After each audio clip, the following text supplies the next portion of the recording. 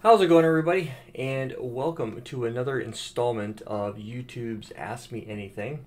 Our friend J.K. Rowell has been so nice to provide us with several questions, and I'm sure if you guys have questions about stuff, feel free to just drop a comment. I'm happy to try to answer them. And if when we're doing our Whiteboard Wednesday and things like that, if you guys have specific questions you would like me to dive into, let me know. Comment, Whiteboard Wednesday or YouTube AMA, that type of stuff, so that I can get the questions answered. So, I think traffic tagging is just something that I just cannot get 100% on a deeper level. Okay. I don't know exactly what you mean by that, but if you're talking about how tagging or encapsulation, 802.1q encapsulation works inside of a pair of switches that there's a trunk link connecting them together. Okay, and I can talk a little bit about that. Or are you talking about it from the respect of a provider does things like 802.1q inside of 802.1q tunneling, or what they refer to as Q and Q, where you have provider tag and customer tag and things like that. If that's what you're referencing, let me know, because I would like to, before I go through a deep dive on how that works and break it down for you and how push pop swap works and things like that. Let me know, and I can dive into those things. So, if you are starting out using EVNG and just want a normal switch and router images to lab, which ones do you recommend? As in, which iOS images do you recommend? But preferably a router switch image that can do all the features up to a CCNP CCIE level. So I'm assuming you want to virtualize inside of Eve. So the first thing I would tell you to do is go out and get the CML license. CML 2.7 just released. So there's a big push for that, and I was actually really disappointed because the Cat 9K is still in beta. So I was even tempted to let's just pay the couple $100, get the license, download the images, because SD-WAN is in there now through Catalyst. So I was like, well, let me just go out and get it and see what I can do with it. See what's supported and test it out. But I'm like, I'm too busy with other stuff to really put the time and effort into that. So the first thing I would tell you would be to do this. Let me look up Cisco Modeling Labs 2.7 images. Okay, this is what I'm looking for right here. So to answer your question, you're going to get a lot of stuff when you get CML, Cisco Modeling Labs. You're going to get ASA.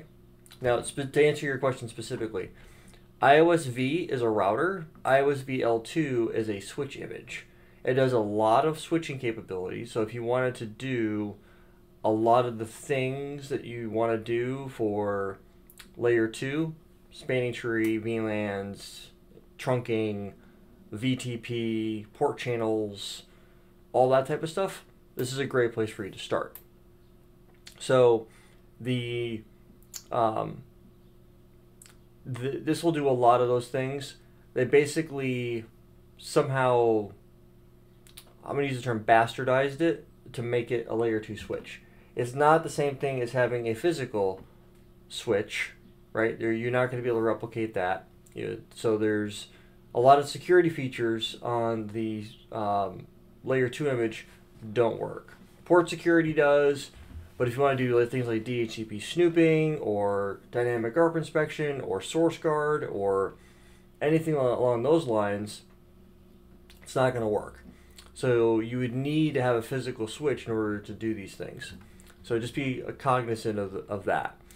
The router, and so this will also do layer 3 switching, meaning you can create SVIs, you can put routing on them, you can do all kinds of cool stuff with it. So it will get you to the CCNP level for sure, and even the CCIE level. I mean, to be completely fair, if we look at the blueprint for CCIE for layer 2, and we look at network infrastructure, what you're going to have to do is, let's see, CDP, so you'll have to understand how that works. Access ports, trunk ports, native VLAN, manual pruning, normal and extended range VLANs, and the voice VLAN. All stuff that you should be rock solid on if you're working towards or have your CCNP.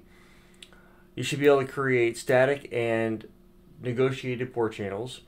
Now, one thing that I have not been able to successfully get IOSV L2 to do a layer 3 port channel, which means that you do a no switch port command on your member interfaces and then a no switch port command on your SPI, and you give it an IP address. I have not been able to get that to work, but the configuration is it's pretty straightforward. I think I even demoed it in my enterprise series. Load balancing, there's some load balancing mechanisms you can do. There's configuration guard, it's an error disabled option, and then identify multi-chassis ether channel. You get a couple of a couple of Cat 9Ks, and you stack them together, and then you connect them downstream to another Cat 9K. That is what they refer to as chassis aggregate or multi-chassis ether channel. And then you have your spanning tree options. This is probably where you're going to spend the majority of your time, to be honest with you, because of the fact of all the stuff that goes into play with spanning tree. So I spent quite a bit of time in spanning tree, so I know it as well as I need to for the customers that I work with. And the reality of it is spanning tree isn't that complicated. As long as you understand how the root bridge election works, how to change the root bridge by changing the priority, as long as you know how to change the path cost by going to the downstream switch and setting the cost locally to change how spanning tree is going to redirect you, or if you want to do it upstream so it negotiates it down to change the port priority, things like that. The timers, 15, 15, and 15 to 30, 50, and the max age I think is 20. So 50-second wait timers. If you understand how port fast works, our port priorities, the first thing that I mentioned. Then you have BPDU guard. If you receive a BPDU in, you're gonna you're gonna shut down the port. It's a violation. For a BPDU filter, filters the BPDUs out. Loop guard, pretty intentional there with what that's trying to do. And then root guard, you're preventing a root switch from being overtaken by another switch. So those are some of the layer 2 capabilities. You're obviously going to spend a lot more time in spanning tree than you are anything else, because VLANs, trunking, and port channels, and technically speaking, port channels should be going after spanning tree, because spanning tree is going to block ports. That's the whole point of spanning tree, is to prevent layer 2 loops. And if you've got 2 links between 2 switches, one of those 2 ports is going to get blocked on one side of that link. So what you'll have to do is you'll have to create a port channel so that spanning tree sees it as one logical interface, not 2 physical interfaces. Now, another question I get is, if I have 4 physical interfaces and each one of them is in a different port channel, will I still have a loop? And the answer to your question is yes, you still would have a loop. One of the port channels will get shut down. So anytime you have redundant connectivity in spanning tree, it blocks it. That is just the nature of how spanning tree works. So that's what I would do. If I was you, I would go get that image, and that would get you to where you want to be. Next question is, can you talk about complex VPN configuration or show us a sample? So complex VPN configuration? Well, I guess it depends on what you mean. So there's multiple types of VPN. So I'm going to assume that you're talking about like IPsec VPN. And whether, so you've got your, for example, at a high level, you've got, a GRE tunnel. That's technically a VPN. And I would even argue that a VLAN is technically a VPN because it's virtually and it's private, right? That's what a VPN is, a virtual private network. So if we talk about how that works, then I'm going to assume you're going off of things like IPsec, GRE over IPsec, DMVPN. I'm assuming that's what you're talking about. And to be honest with you, the configuration may look complex, but it really goes back to what are you trying to accomplish? And then from there, I can start putting together an idea of what I need to do. So I'll give you a great example of how I've explained this to customers in the past. You have 50 sites. All these sites are remote, and right now you're being cheap by using commodity internet, coax, DSL, whatever it is, maybe even some fiber in some areas. So you need to get connectivity between all of your remote sites and your HQ site. How do you do that? Well, back in the day, in the 2000s, you would just stand up a bunch of IPsec VPN tunnels from your HQ edge device, router, firewall, to all the remote sites. And you would have, in most cases, probably policy-based if you're doing old school routing or old school VPN. You would have a bunch of policies in place to allow certain traffic to go across the VPN, remote site to local, but you probably wouldn't allow remote sites to talk to each other. That's a hub and spoke design, right? And pretty straightforward. It's replicatable pretty easily because once you have one design in place, it's pretty easy to repeat it over and over and over again. All you got to just do is change the site subnet and the policy, the access list, and go back and forth. Where it gets a little more complicated is when you decide you're going to want to allow site-to-site communication between the remote sites. And then you have to add in an entry into your policy that says, okay, if I'm at remote site 1, I want to talk to remote site 2, then I have to go to those two sites and allow those two locations to talk to each other. And then you have to set up the VPN between the two. Let's say you decide you're going to go do some cloud and you're going to use internet on-ramp in order to do that. Okay, that's fine, you can do that. And you spin up a virtual firewall and you want HQ and all your remote sites to be able to talk to that location. So in the event that your HQ is down, maybe you're using internet between HQ and the cloud to do a bunch of replication so that your cloud solution is your backup, if you will, or your disaster recovery. And then you have all your remote sites are able to talk to both. But they're going to prefer HQ. In the event that HQ is not there, then they're going to redirect over to the cloud. So are those configurations complex? Not necessarily.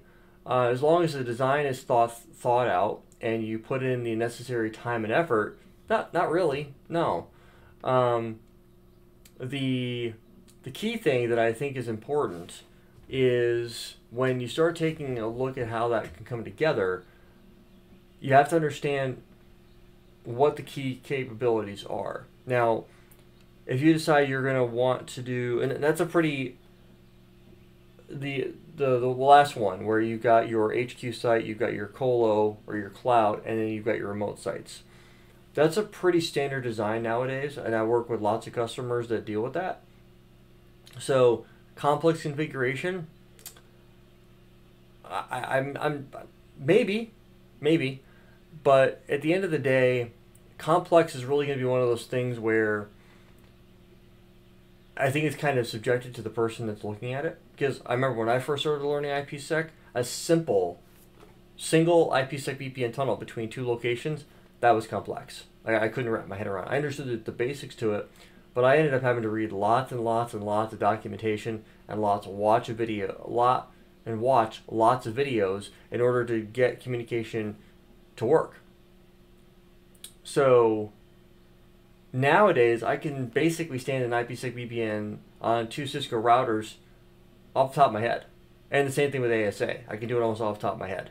But it's because of the fact that I took the time to learn it and go through it. And I even took the CCNP Security VPN concentration exam like 3 years ago because I was going after my NP in security. And that made the most sense. So in those cases here, complexity is kind of subjective to the person. Now, to me, if you were to say, I want to make this more complex, I would say, okay, cool. How are we, like, you're not going to come to me as a customer and tell me you want to make it more complicated. I'm going to come to you and say, okay, that's going to get a little complicated because now we're adding in a one-time password through like Okta or Google Authenticator or some sort of mechanism to do two-factor authentication. And then you are going to do split tunneling, so you would only allow certain traffic over the VPN and other, local internet breakout. Are we going to be doing any type of QoS over the tunnel? Stuff like that. So it can start to get complex. It just depends on what you mean by that. So, there's some feedback I need from you on how you would go about doing that. And then we're the last one here before we wrap up. When you used images on EVNG to replicate the client's infrastructure prior to implementation, did you make sure that the images were the same ones installed on the client's device? Yes, always. Or as often as I could, I should say, is probably the better way of putting that. I would find out from the client, I was like, can you give me access to because I'd get access to the gear, and then I would log in. The first thing I would do is to show a version. What version of code are you running? And surprisingly, a lot of customers run old code. Well, not surprising. It's there because it's safer to run something that's stable because you don't have the flexibility of always running the latest and greatest. So you would always grab the version of code that the customer is running and deploy that with that. Deploy your lab with that version of code. And then once you've done that, then you can start building out because then there's going to be there might be feature capabilities, and I'll give you an example of why that's important. So there was a healthcare customer that I used to work with down in the southeast, where they had an on-prem location and they had this colo. The colo was starting to come online, and what they wanted to do is they wanted to take a bunch of servers that were on-prem and they wanted to migrate to the colo. And what we ended up doing, we did an unorthodox VXLAN EVPN deployment. What we ended up doing is they had a pair of, they had 4 Nexus 9Ks, and they had 2 point-to-point E lines, so an EPL, Ethernet point private line, between the 2 locations. And what we ended up doing is we stood up VXLAN between the 4 switches. The 4 switches at each site, 2 at each site, were in a VPC. So we ended up having to do a little bit more rigmarole to get that to work, but it was all lab. So I replicated their HQ and their colo in the same location in a lab, at least as close as I could get it, with ASA firewalls and all that stuff. Anything that they had going on, I replicated, or at least as close as I could. And what that allowed me to do was, with the versions of code that they had running, I was able to get everything completely working. And then what I did is, after I had everything stood up, I documented everything in a Word doc. I jotted down all the configuration, because what I was going to end up doing was I was going to watch this guy configure it, because it wouldn't give me direct access to their equipment. There was like some sort of compliance or what have you. So I couldn't get direct access to the equipment, or else I would have configured it myself. They wouldn't allow that. So I ended up having to build it all out in a lab, and then dump all this config into Word, and then send it to them. And then what I would do is I would watch him configure it, and I would just guide him step by step through the whole process. I knew what to do because I had it all broken down. Like, okay, do this here, do section 1, then 2, then 3, then 4, then 5, and then down to like, I don't know, 25 or whatever it was. It was a lot. It was like 20 pages worth of config to get everything stood up, all the verification, and then it was like, okay. So we did that. It was like a Saturday morning deployment. We got through that process. Everything was going really, really well.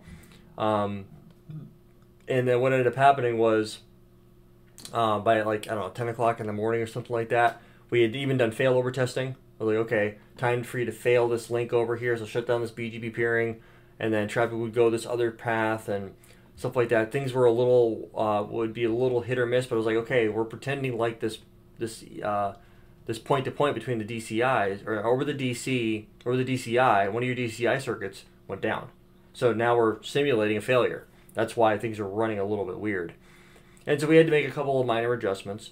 And then by like 10:30 in the morning, I said, okay, do you guys need my help for anything else? And I said, you guys are up and running. And they were able to see MAC addresses propagating and all that type of stuff.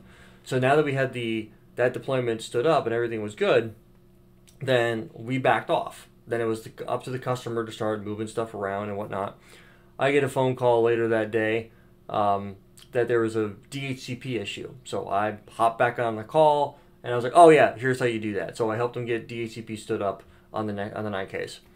So once that was done, then there was like another hour of me digging into it. Everybody was happy. Cool, awesome. And so fast forward probably about a month, I was back on, and then they were wanting to fail over their.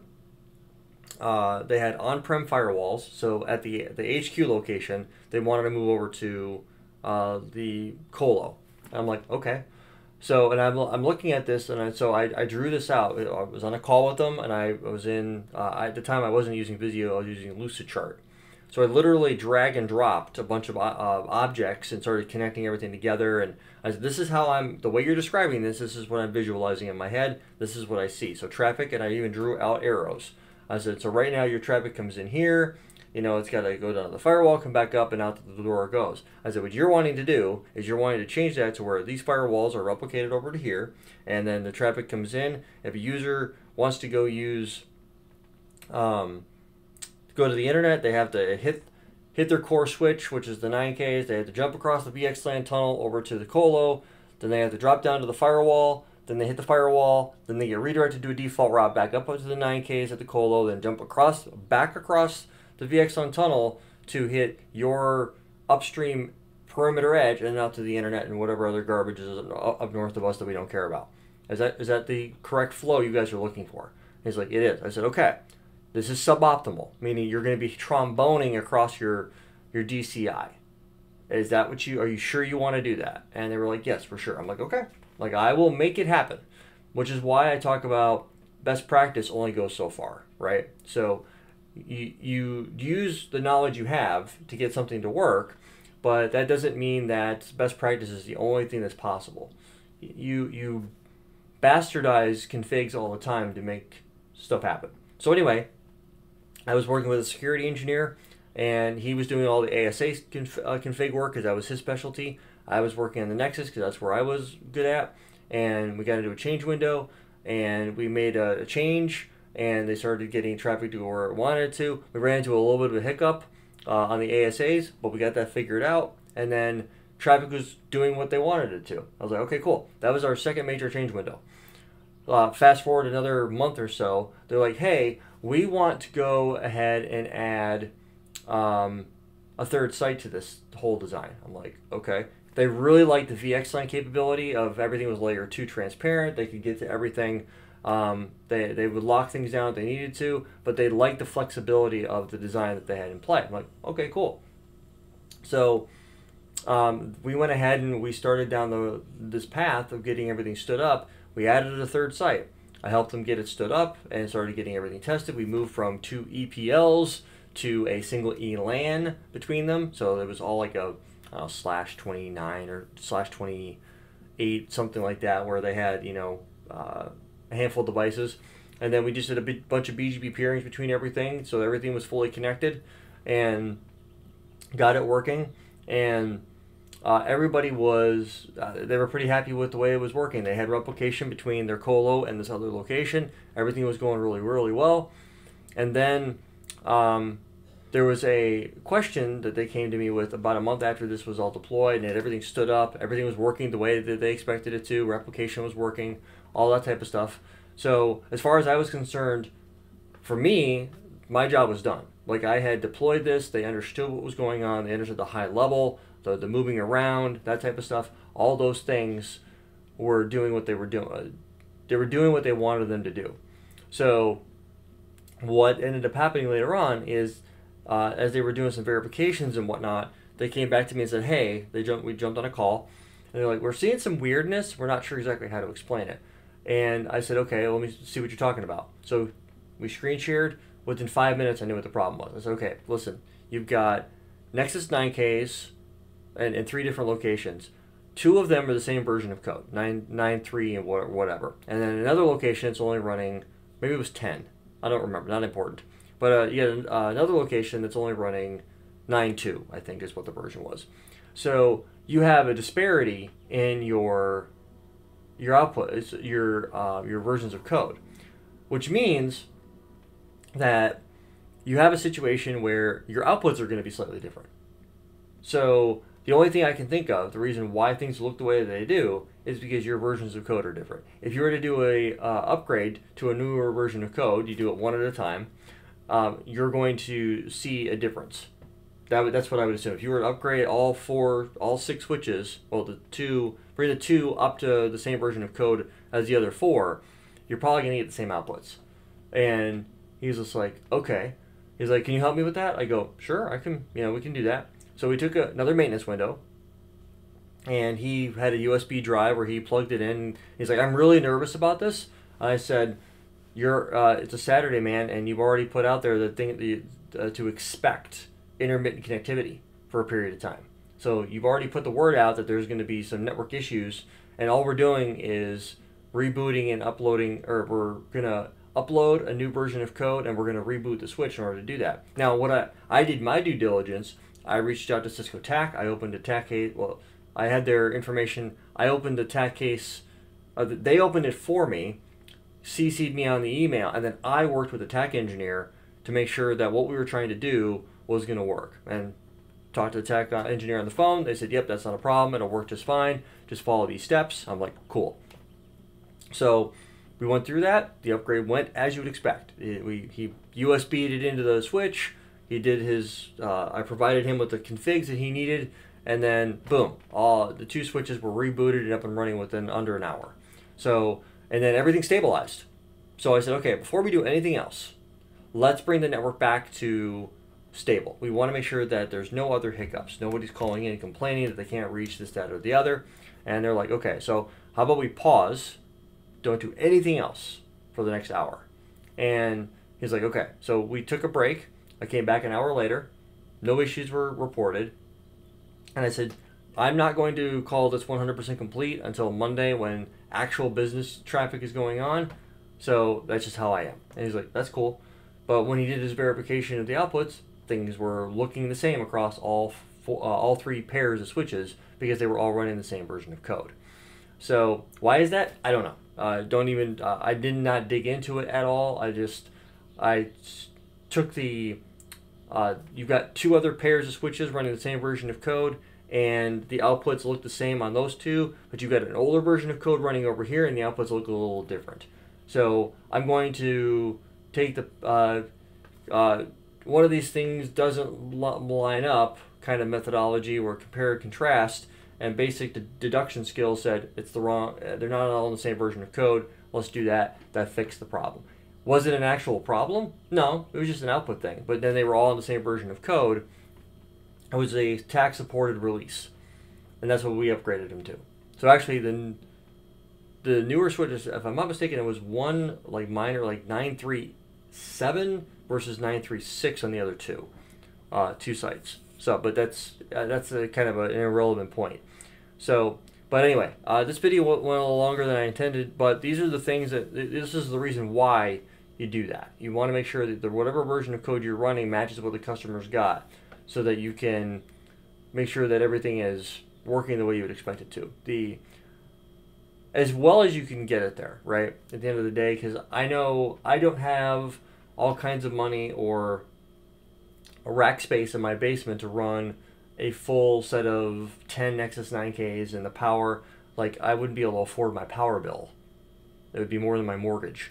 So anyway, with that being said, if you guys have any questions, comments, concerns, feedback, drop that in the comment section below. If you haven't already done so, like, share, and subscribe. There will be links to Patreon, the book, and the sample workbook, as well as the link to the actual workbook to pay for it via Patreon. And I'll catch all of you in the next one.